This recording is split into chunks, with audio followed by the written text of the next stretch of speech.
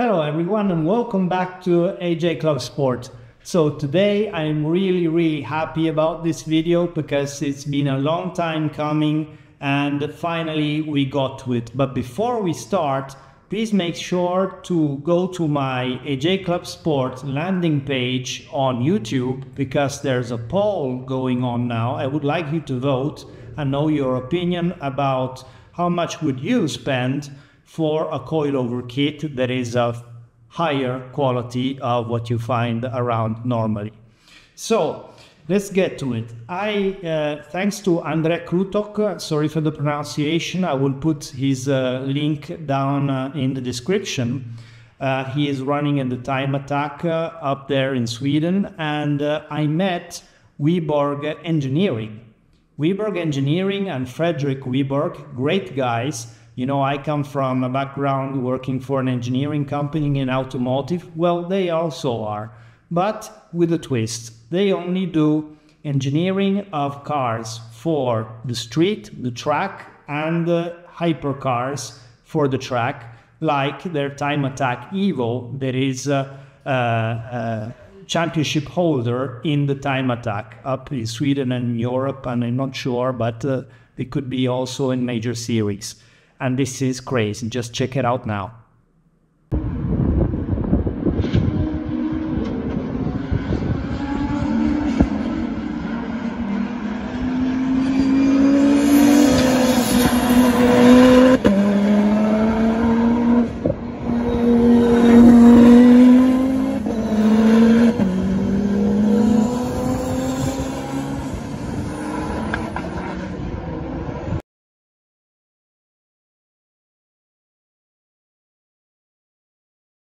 So what do you think of it? Pretty crazy, yeah?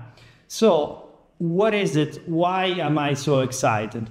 So you know that I'm always on the watch to find new companies and better companies if possible to give us products that add real value at the best, let's say, cost, money for value at in preparing our GR Yaris. So what happened is I was looking for a solution to correct the bump steer and camber loss we have in the front of the GR Yaris.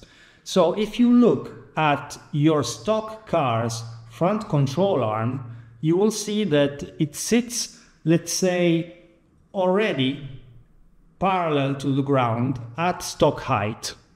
So what happens is that when you lower the car, let's bear with me for a moment. The car is on this side and the wheel hub is on the other. When you lower the car, what happens is the arm goes up this way, okay? So being a Macpherson strut that is coming up to the wheel hub here, what happens is you have a camber curve. That is a result of how the arm is positioned, how long the strut is, and the exact geometry of the hub itself. So up to this moment, many don't know that on a stock GR, if you lower your car by 2 centimeters, and mind that there is already a 1.5 centimeter difference, let's say tolerance between various cars that are stock, so 2 centimeters is very little. For example, lowering springs will put you out of range. What happens is the arm will go down, let's say, having the chassis down in this way, and you will put yourself in a position already of negative camber gain. What does that mean?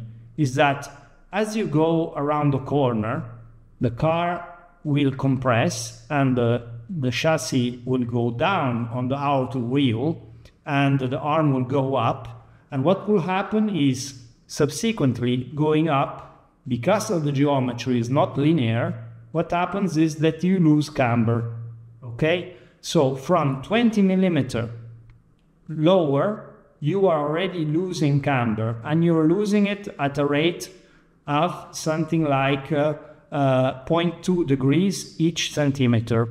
I cannot share with you the exact data because this is very reserved stuff, but what I can tell you is that I was looking for a fix for this issue for the GR, That came without having to change the subframe, the lower control arm, and the hub, because that is a very, very big expense, and not everybody has to take away the last second on track. And also, let me tell you, I'm not so sure that it would make a bigger difference from this.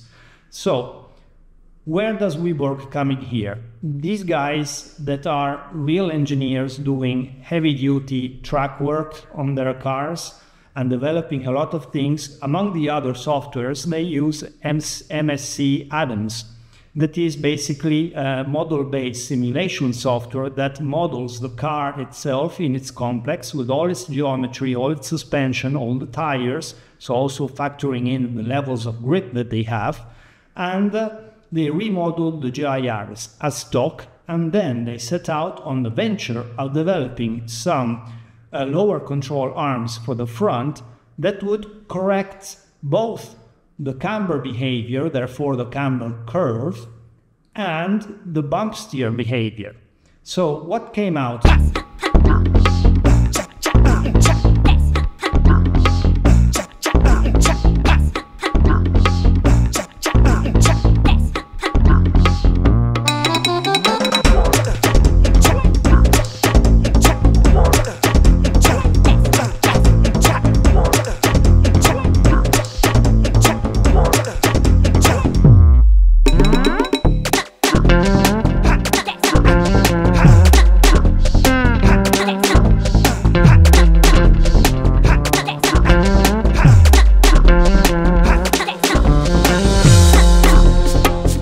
Wow, I just got them here.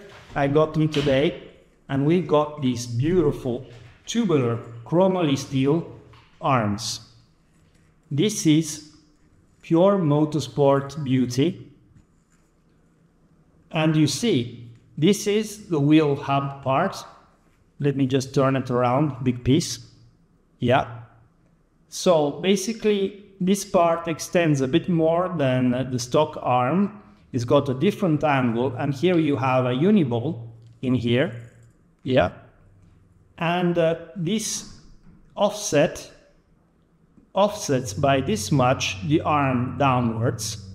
Therefore, at the same chassis height, let's say at the stock height, you will have arm down, and you will gain a lot of, through geometry of itself, of camber curve, because this also is designed in a way, not only because the arm is lower, but also the design is different, and therefore you get a better camber curve. So here you will go into positive camber curve. What does this mean? This means that the more you roll into a bend, a curve, or when you just lower your car before even using it, the car will go and add camber to itself whilst it's compressing. Therefore, where you need it, the camber increases when you're curving. When the car is rolling, you have more camber. And this will give the car a much more sturdy and effective balance. And obviously much less understeer factored. Everything of that is factored out. So this is a very, very interesting way of improving by miles even a stock GR Yaris, because even if you're at stock height and the car rolls, and the car rolls more than 2 centimeters when it's in a curve and it's rolling, even with stock suspension, what happens is you are losing camber. And they designed this in on purpose, because in this way the car on the limit understeers. All of you that want to go hard and fast, they don't want to understeer. So this is a solution. Plus, we have some other very interesting parts. We have steering rods that are new. And once more, they have some shims, one here and one here, and you can decide the position. And the steering rods, apart from being reinforced, they enable you to change the shims, to change the bump steer behavior. Therefore, the car can be much more neutral, and you will get less feedback to the wheel in negative, like tramlining feedback, whilst the car is both squatting and rolling in and out of curves. So this is another big piece of the kit. This is all Motorsport grade parts. Plus, you have two options. When you're installing this, you can either just partially cut your brake dust cover that is behind the disc, the metal sheet, or you can replace it by taking off the wheel hub and replace it with this. The wheel bearing, I'm sorry, not the wheel hub. So this is an option. Quicker job or lighter job. And this, if you put this part in, it will take you half an hour more because you have to get the wheel bearing off, but you will also earn a lot of brake cooling more, because without this brake dust cover, the disc will cool much more. And if you are as passionate as me, you will keep your car clean, so the brake residue will not be much of a problem. Anyways, it all goes normally outwards. So I have had many cars without brake dust shields, so I will say don't worry about it. It's a cool modification. And one more thing, you will also have to place these spacers behind the disc. So myself, I come from Motorsport, and I have a bit of experience with this. And I can tell you that the justification of putting these wheel spacers behind the disc is because the bigger part here of the arm here is actually going to interfere with the wheel hub in some way, or with the disc. But the other point is much cooler. It's because you will get 2 + 2, so 4 millimeters wider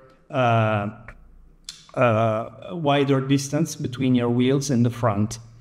So this will increase once more the bias of your car and make it less understeering, especially in the medium to fast corners. It will make a big difference. And let me just talk to you about some of my history. I have had some good moments racing with Porsche Caymans and rally Porsche Caymans. And when I won the Rally of Sanremo, I drove this car actually for the first time. And it was just a stock car that came from a single brand trophy on the track with like Bilston PSS 10, nothing special at all. And I saw that Porsche, this team, had all these shims in the front, and I used them to test the car just before the race. And in that occasion, I got the exact feeling of the difference they make to the car's balance, especially in that case because you have a middle engine. But in all cases, it makes a big difference. And I can tell you that shims of 2 millimeter like these ones, you can really feel driving. So I will be putting this on the car in the next days, and I'm gonna try to show you also the installation of this. And I think that these are pure Motorsport parts that can add a little bit of NVH because you're in uniball, but also you take away all the compliance that you have, because even those like me that had upgraded the rear bushing with the PowerFlex Black still have the front bushing. And if you take a metal lever and you go and try to move the arm, it still moves and flexes.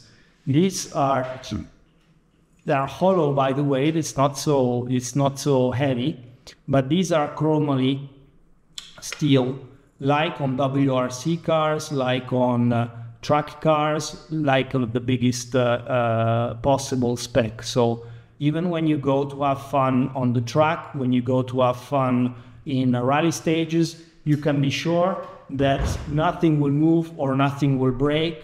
In any case, even if you hit a rock in a cut and all of that, you will be okay. So let me know if you like this video. Remember to vote the poll, and if you haven't, please subscribe and put the notification bell on, because much more is coming in the next days. Cheers now. Thank you.